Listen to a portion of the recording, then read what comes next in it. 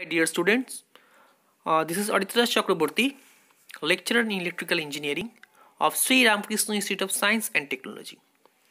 Today, I am going to discuss about the different types of transformer, or you can say the classification of transformer. First slide is the type of transformer or the classification of transformer. Here you can see that mainly transformer can be classified into three categories. One is based on core, what type of core is used, or how the windings are wound in the core. So based on core, one is core type transformer, another is shell type transformer. And based on transformer ratio or transformation ratio, that is step up transformer and step down transformer. And based on service, one is distribution transformer, one is power transformer. So apart from that, transformer can be classified into other two categories. One is instrument transformer, that is current transformer and potential transformer, which are mainly used for measuring purpose to measure high voltage and high current respectively. Potential transformer is used for to measure the high voltage, and current transformer is used to measure the high current. And according to the phase supply, transformer can be classified into two categories. One is single phase transformer, another is three phase transformer. And also according to cooling, transformer can be classified into various categories like natural cooling, air cooling, oil cooling.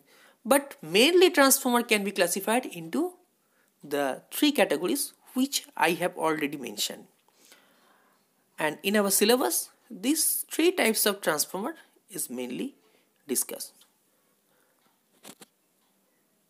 So at first, the core type transformer. So here you can see the image of a core type transformer. This is the core and this is a winding, and you can see how the core is constructed. This is the laminated core. These two L sections are connected with each other to form the core. In this core type transformer, the winding surrounded a considerable part of the core. Generally, the core of the core type transformer is a rectangular shape, and the coils are both circular or rectangular in form, and the winding is located on the opposite limb. So there are two limbs. These are called the limbs, and the windings are located above the link of the core, which is shown in the figure. In most of the larger size transformers are the core type transformer.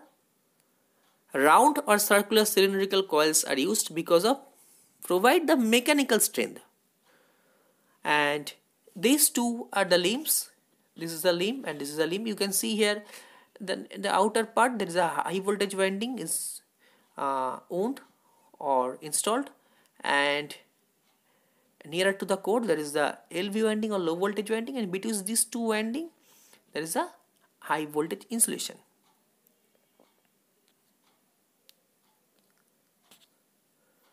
Now you can see the top view of the winding of the core type transformer. This is the HV winding, this is the LV winding, and between these two there is the insulation. So this type of coils, that these are the cylindrical coils, are wound in a helical layer with different layers insulated from each other by insulation, a high voltage insulation. HV and LV windings are placed one after another, separating with high insulation cylinder on fuller board, which is shown in the figure. And this core is made by the silicon steel, that is a ferromagnetic material. So this is the core type transformer. Now you can see the next slide is the shell type transformer. So in case of core type transformer, there are two numbers of L section are connected to form the core, And in case of shell type transformer, you can see one E section and another I section is connected with each other. This is the E section of the core or laminated core, and this is the I section. So there is a central limb in case of shell type transformer, but in case of core type transformer there are two limbs. In case of shell type transformer there are three limbs, and the winding is installed in the central limb. The shell type transformer is a simple rectangular form, and the core surrounds the considerable portion of the winding, which is shown in the figure.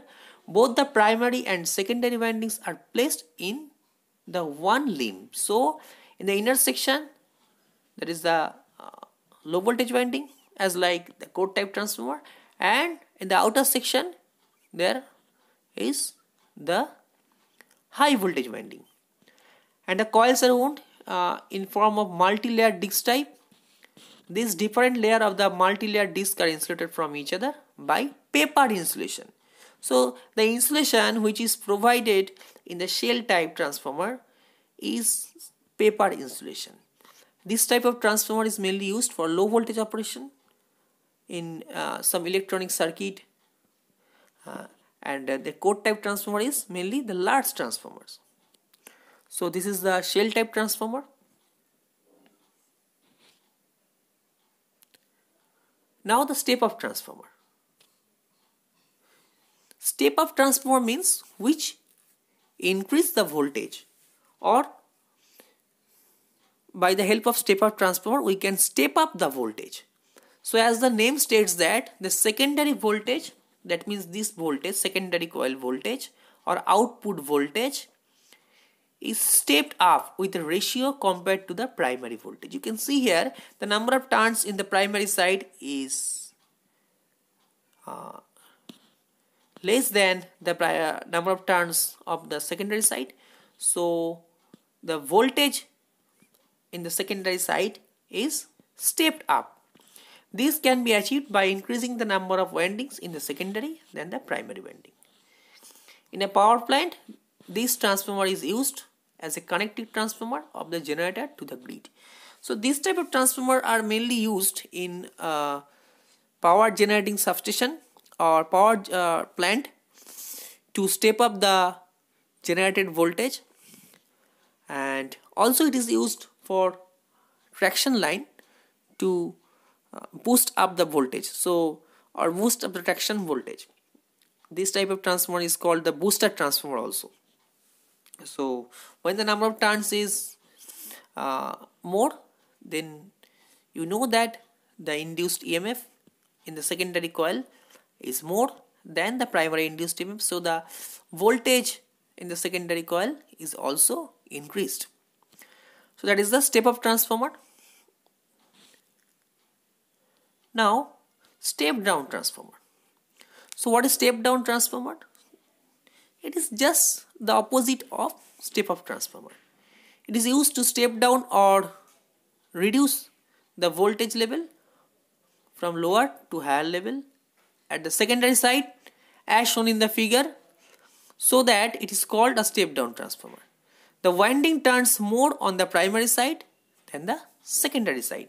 So if the winding turns more in the primary side, so the EMF induced in the primary side is more than the secondary side.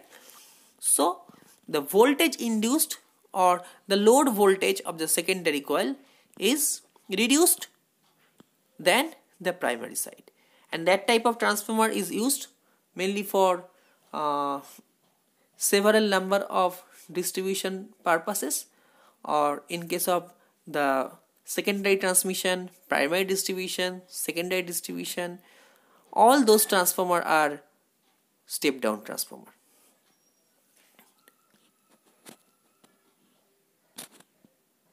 Now that is the power transformer. So the power transformer is a big transformer. It is mainly used in power station to step up the voltage. They are suitable for high voltage greater than 33 kV. Actually, this type of transformer is used for 132 kV, 220 kV, 400 kV. And this is the step up transformer.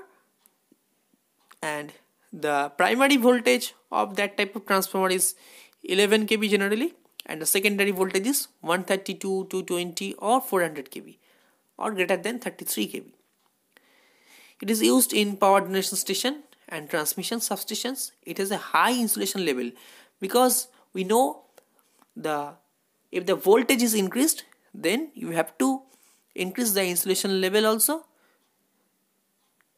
Otherwise, the insulation resistance can be lowered and the insulator can be converted into conductor due to this type of the insulation resistance depends upon its potential gradient. If the voltage is increased, then the potential gradient can be breakdown, and at that time the insulator can be converted into a conductor. So the insulation resistance must be very big in case of power transformer.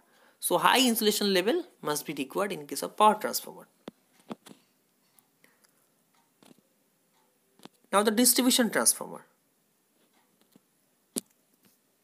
Here you can see the distribution transformer. This is known as also the pole mounted substation, and this type of transformer are mainly used in secondary distribution purpose. This is a 3-phase 4-wire transformer also. That means in case of primary side, the 3-phase line, 3-phase winding is used, or 3-phase line is entered in the primary side, and the secondary side we can see there is a 4 numbers of wire from the outgoing side, and there are 3 phases and 1 neutral is used. So to convert the 3-phase from the single phase for domestic purpose, we have to use this distribution transformer. In order to distribute the power generated from the power generation plant to remote location, these transformers are used. Basically, it is used for distribution of electrical energy at low voltage, that is less than 33 kV in industrial purpose, and in case of domestic purpose, that is 400 volt or 440 volt or 230 or 220 volt for domestic purpose. And the secondary side of this transformer is mainly star connected, so there is a neutral. We can get a neutral, and from this neutral we can supply a single phase supply for domestic purpose. So to supply or to convert the 3-phase line from this from 3-phase line to single phase line, we have to use these distribution transformers. The primary side is delta connected and the secondary side is star connected. And the efficiency of this type of transformer is very low. This is the main disadvantage of that type of transformer. We know that transformer is has a very big efficiency, more than 95% or 90%, but in case of distribution transformer the efficiency is 50 to 70% because of the very greater amount of losses.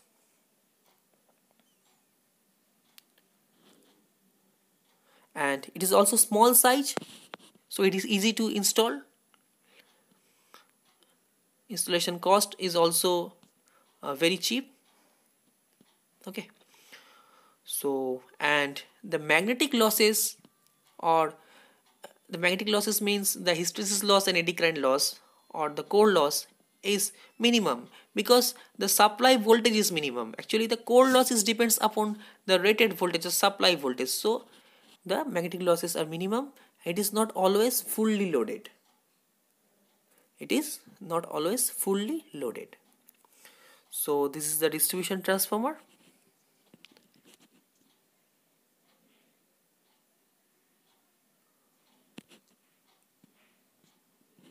That's all. Thank you.